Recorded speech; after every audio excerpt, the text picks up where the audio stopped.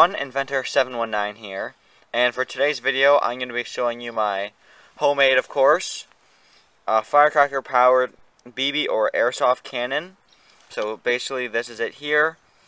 I made it off camera, of course, and all I did is I got a 1" by 1.5" piece of aluminum, or wood might work too, drilled a 1/4" hole for my firecrackers, and then a slightly bigger than 6mm hole, because airsoft BBs are 6mm in diameter, and they're connected on the inside, so the firecracker will go in here and the BB right here, so it will shoot at the barrel. So in this video I'm going to be showing you some testings on a pop can, of course, and my new chronograph, which is new to my channel, so I'll be able to test out all my homemade inventions and guns to see how fast they go. So let's see how it shoots. So here I am loading it. I'm just going to get one of my firecrackers, put it in the top here, push it all the way down.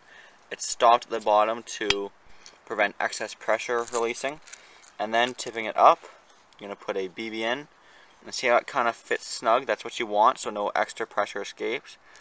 Then using a little pushing stick, just push it down the barrel, and there you have, ready to fire. Here we go, first shot.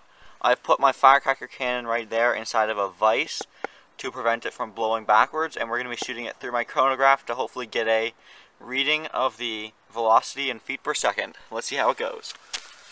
Lighting the fuse.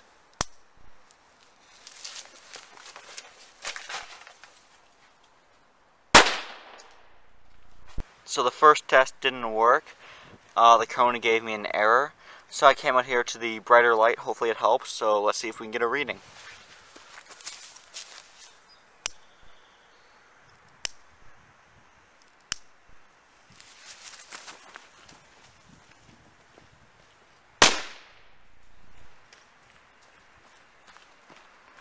Oh good, it worked this time. Going into my chronograph, we got a reading of 620.1 feet per second.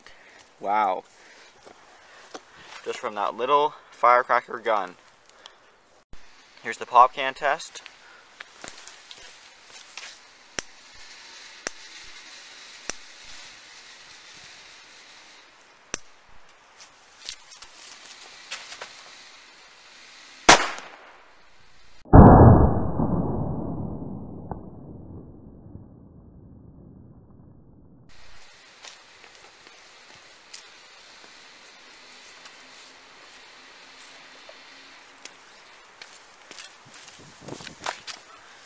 Worked very well. Went through both sides of a full can. Quite impressive if you ask me. There you have it, everyone. Homemade BB cannon, airsoft some may say. Shoots 620 feet per second and can go through both sides of a full can of pop. So hope you enjoyed this video. I didn't show how to make it on camera, but it is quite simple. If you need more information, just comment below and I'll help you out. But anyway, hope you enjoyed the video, and as always, please like, comment, and subscribe. Thanks for watching.